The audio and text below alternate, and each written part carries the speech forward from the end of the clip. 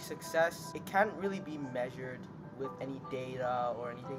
It's more of, I guess, how engaged the kids really were into our activities and how much they just enjoyed it in general.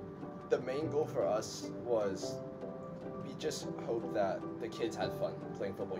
That's something that me, Tristan, and Michael all love doing, and for us to be able to share that with the kids was really meaningful. And I think in the end we really did achieve our goal, which was just let the kids have fun. It's like the conversations that you have with the students.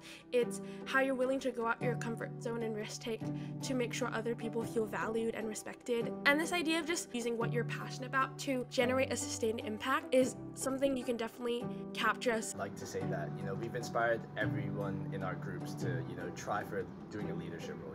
I know some people who've already planned to try be a leader next year for service, so that's good.